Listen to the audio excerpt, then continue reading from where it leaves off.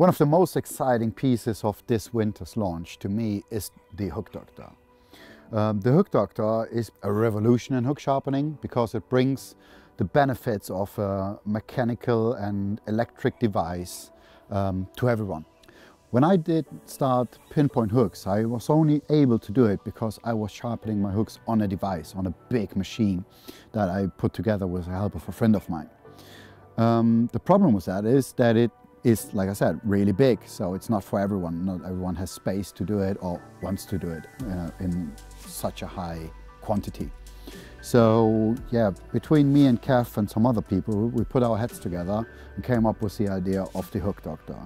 The Hook Doctor can be operated in both directions, which enables you to sharpen your hooks from both sides, and even though if you're left or right-handed. It got a security guard on here, which can be removed to change the grinding wheel, or if you prefer to grind your hooks on the top of the grinding wheel, which some people do. An additional extra that we put in the range together with the Hook Doctor is the Hook Doctor vise. When using a more compact machine, I actually prefer using the vise compared to when I used to sharpen my hooks on a big machine, just because it gives me more control, more accuracy, and also a better view of what I'm actually doing when I'm sharpening my hooks. The Hook Doctor comes in a hard case with the USB-C port on the side, and once fully charged, it runs for hours. That gives you enough time to sharpen dozens and dozens of hooks. The way how I tend to use it is I lock a hook into the vise, which gives me the best handling and the best feeling for what I'm actually doing.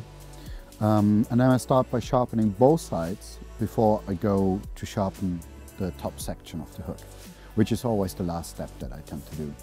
I would even go so far that if you're fishing smaller hook sizes, like size 8 and upwards, I would only tend to sharpen the top section of a hook, so the outside of a hook, because you take away too much material, which can result in a ruined hook basically. But I'm a firm believer of that there's absolutely no rights and wrongs when it comes to hook sharpening. Whatever suits you right and gives you the best results in the end, and the sharpest hooks, is what you should do for you. And tell me about it so I know.